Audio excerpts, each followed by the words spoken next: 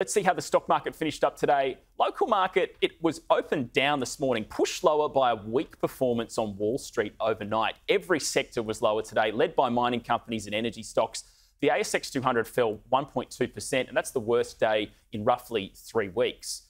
Online bookie PointsBet was a top performer. It paid a $1 per share dividend to shareholders earlier this week. Gold miner Westgold was higher too, and oil producer Beach Energy finished the day up about 1.5%. A bunch of companies went ex-dividend today. That included Super Retail Group, which owns the brands BCF, Rebel Sport and Super Cheap Auto.